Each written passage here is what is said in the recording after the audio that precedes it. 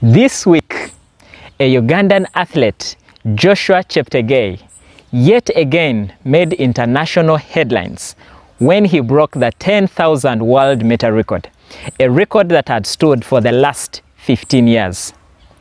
It is just a few weeks ago when he broke the 5,000 world meter record. This guy, as you can imagine, is on fire.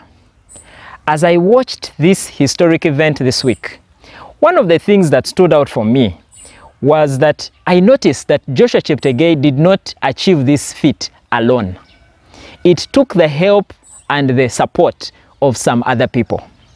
I noticed that there were other world-class athletes that were running alongside him, not to compete with him, but to enable him to keep a constant pace throughout the race.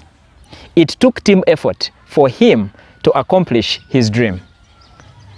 According to John Maxwell, there is a law of teamwork called the law of significance. What this simply says is that one is too small of a number to achieve greatness. In other words, no one can accomplish anything significant or of real value by working alone. Whether it is in your family, in your work, or any endeavor that you're involved in, we all need to be part of a team.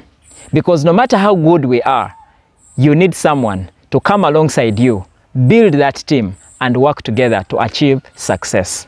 So at the end of the day, you may be good, but you are not that good. We all need a team in order to thrive, because teamwork makes the dream work. Thank you for watching this video, and once again, subscribe to my YouTube channel for more inspiring and uplifting videos. Thank you.